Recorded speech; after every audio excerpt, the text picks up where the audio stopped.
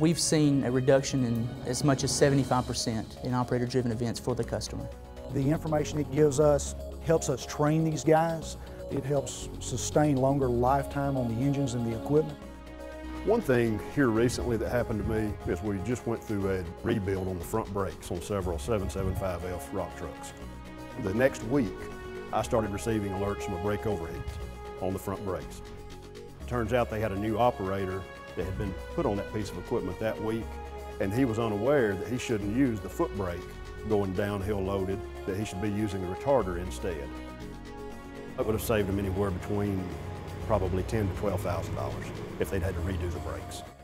We're going to see increased component life, which is going to be big dollars over the life of the tractor, because we'll run a lot of our tractors, especially 775s, $30,000 to $40,000.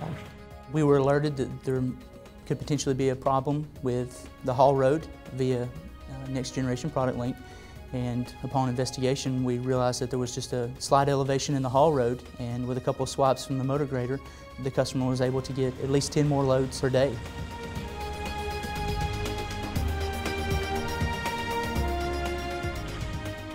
We were doing a small school site here in Alabama, and had some pretty aggressive thieves come on site, take the tractor, and we were able to track it down through product link to about 50 miles south of town here.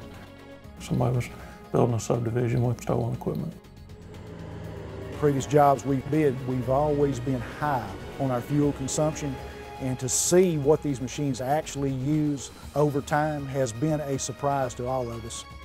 In the past, we would guess at what a machine actually uses. Now we could go in and look at an average over time and know exactly what, like a 775, how many gallons per hour it burns. So it helps us get our bids closer and be more competitive. We've seen about a 2% increase in availability of our trucks. That's a 2% reduction in unit cost, which is huge.